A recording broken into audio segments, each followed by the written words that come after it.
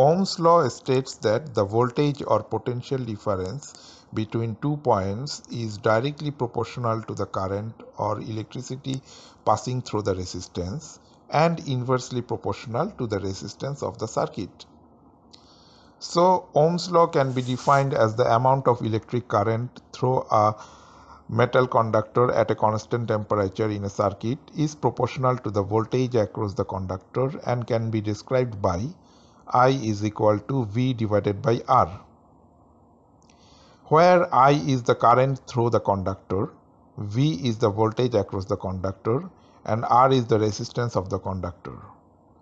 In other words, at constant temperature, the resistance of the conductor is constant, independent of the voltage applied across it or current passed through it.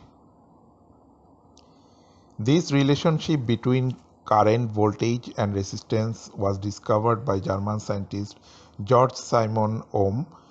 Ohm's law tells us that if a conductor is at a constant temperature, the current flowing through the conductor is directly proportional to the voltage across it.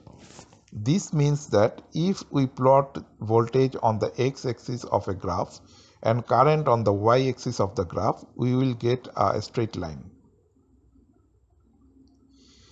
The gradient of the straight line graph is related to the resistance of the conductor as I divided by V is equal to 1 divided by R. This can be rearranged in terms of the constant resistance as R is equal to V divided by I. The SI unit of resistance is ohms and is denoted by Greek letter omega. It is sometimes easier to remember this Ohm's law relationship by using pictures. Here, the three quantities of voltage, current, and resistance have been superimposed into a triangle, giving voltage at the top with current and resistance below. This arrangement represents the actual position of each quantity within the Ohm's law formulas. Then, by using Ohm's law, we can see that a voltage of 1 volt applied to a resistor of 1 ohm will cause a current of 1 ampere to flow, and the greater the resistance value, the less current that will flow for a given applied voltage. Any electrical device or component that obeys Ohm's law, that is, the current flowing through it, is proportional to the voltage across it. We can also understand Ohm's law if we apply it to the water and pipe analogy.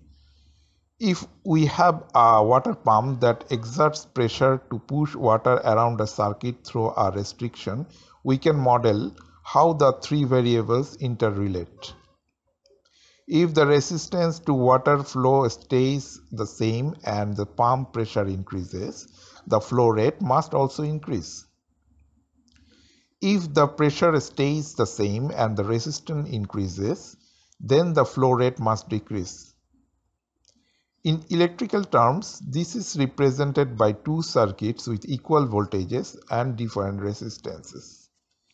The circuit with the higher resistance will allow less charge to flow, meaning the circuit with higher resistance has less current flowing through it.